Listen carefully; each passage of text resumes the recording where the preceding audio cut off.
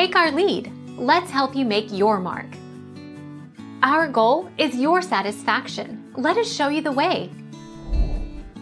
Gamma-glutamyl transferase (GGT) in the serum is frequently elevated in patients with NAFLD, and it has been reported to be associated with increased mortality 34-35. However, the diagnosis of NAFLD cannot be made using only GGT.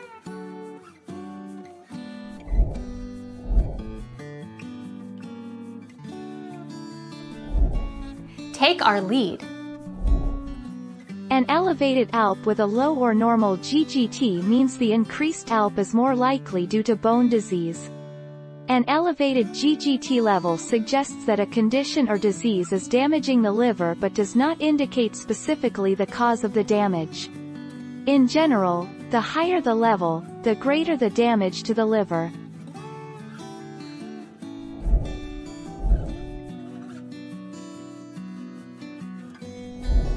Take our lead. Let's help you make your mark.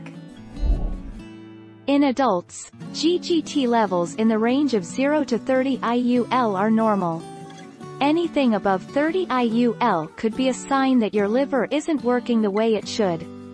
Several types of liver disease can cause a rise in GGT, including viral hepatitis, obstructive liver disease, like bile duct blockage or damage.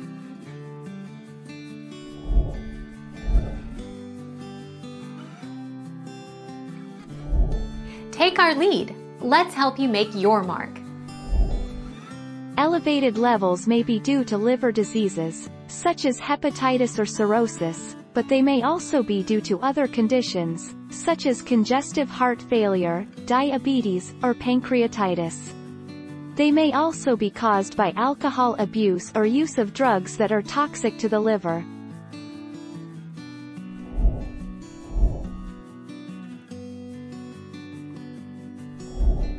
Take our lead. You can lose weight. If you're overweight or obese, reduce the number of calories you eat each day and increase your physical activity in order to lose weight. Choose a healthy diet, exercise and be more active. Control your diabetes, lower your cholesterol, protect your liver.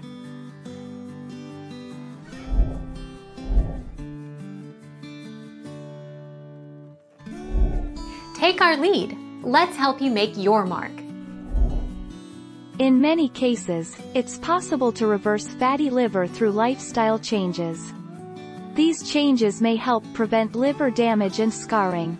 The condition can cause inflammation, damage to your liver, and potentially irreversible scarring if it's not treated.